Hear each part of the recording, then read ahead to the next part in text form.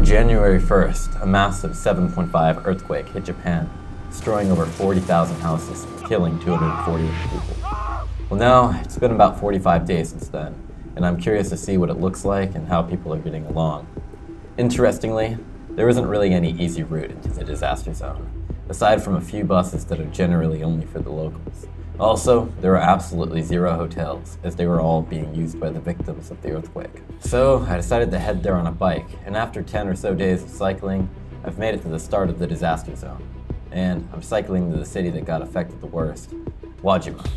Wajima is a coastal city in the prefecture Ishikawa, where the majority of the money is made from fishing and agriculture. And all the way back in 2007, it was hit by a 6.9 magnitude earthquake. I find it's pretty hard to get a clear picture of what an earthquake actually looks like when all you do is see it on the news. So that's my goal here today. Let's go. All right, so I'm cycling here and I'm on my way to Wajima. I'm about 20 kilometers. I've been cycling for like 10 days all the way from Osaka to get here. And majority of the roads are actually shut off, so you can't even get through. So it's been a lot of trouble trying to get through all the roads to get here, but I'm on my way with my friend here, and we're gonna try seeing what the heck it's actually like in the main epicenter city. So let's go. You notice on the Japanese houses' roofs, a lot of them have this like blue tape thing. Not exactly sure what it does, but it does seem like in some areas, a majority of the houses, the Japanese style ones, have that. These Western style homes are almost always fine. Now, one of the big problems you face when riding on these roads is a big portion of it is completely messed up. And these are some of the much better roads that we've been seeing along the journey.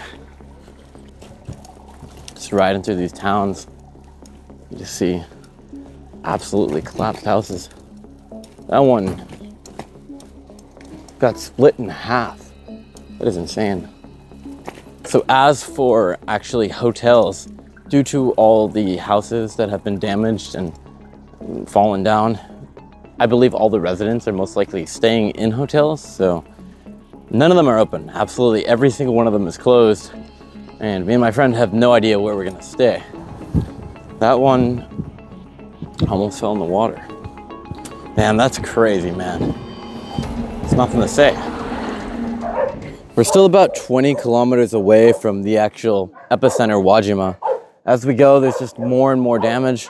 There is a lot of people that have been quickly constructing and fixing the roads and a lot of the houses. And I can imagine that a lot of people aren't actually staying in their houses because they're scared that this is gonna happen. Because until you get your house checked, how do you know if it's really safe to be in? Anyhow, we gotta keep going on this road. Let's keep going. All right, this is my friend Sho. Thinks he's an alien. So, we haven't eaten, but there might be a convenience store over here. Whether there's food or not, I have no idea, but let's go figure that out, alien boy. All right, let's go. Yeah, well, it should just be right down here. Family Mart right there. It exists. Is it actually open though? This is seriously the moment of truth right here. Whether we are eating or not while we're in this area. A guy actually went viral for not finishing his food, by the way, so definitely gonna be finishing my food. All right, well, this is the Family Mart. Please have food. Tell me they sell food. I've never seen this much food in my life, actually. What? Dude, there's stacked. I guess because of what's going on. Yeah. There's no food anywhere else, so they just have to stock up on food here. Arigatou gozaimasu. It's raining again. Oh my god. Alright.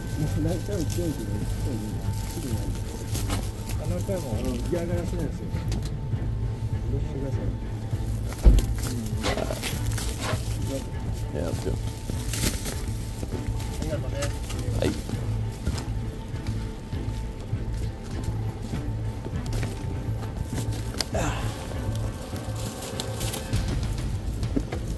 This is insane. This whole mountain fell down and they fell on top of this house. Dude, that would be so damn scary. Can you imagine? And all of them are just falling down, crushing your house. It seems that the person inside was most likely probably fine, but that would be so scary. Let's go. So right here is the first housing district in Wajima. it appears since getting into the town. This is the first district.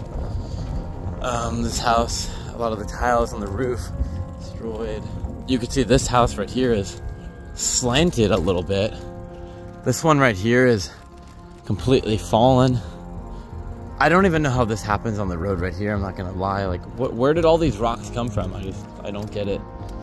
But another house right there. You can see the roof is taking up half of the road over there. Another one over there. This house has been destroyed. All the houses out here in Wajima seem to have taken quite a toll. I'm not exactly sure what those are, but you can see that they're nearly falling over in the distance. That hotel is so big and it's like bent over, bro. Look at that. That's so insane. Oh my God. The whole giant office building fell down over there. What the? Bro, the entire office building fell down. Oh my God. What am I looking at? What am I looking at? The ground at the bottom fell and all you see is the office building. This building, despite being designed for earthquake resistance, completely collapsed from its foundation. It's believed that the earthquake was just so violent that it shook the piles out of the ground. And after the buildings collapsed, a major fire broke out in the area, possibly due to wire damage. The worst part is that it was in the main historical shopping district. And so you can get a better image of just how gigantic this fire actually was. It was about the size of 7 soccer fields.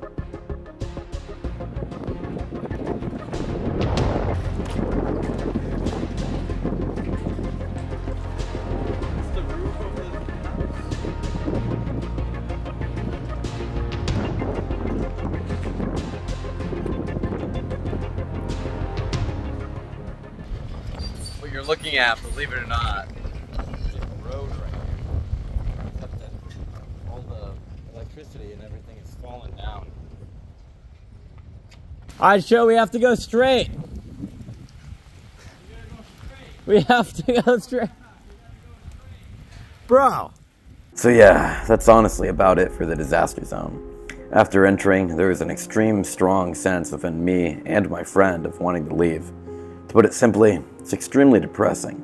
Many of the cities at the time of recording didn't have access to running water, and obviously many people are working really hard at relief efforts, while I'm just a weird foreigner riding a bike. Interestingly, there were quite a few disaster tourists that were walking around taking photos. A few of them were foreigners, but actually the majority of them were Japanese. If you did want to support the relief efforts, there are a few different charities online that I will link in the description. Goodbye.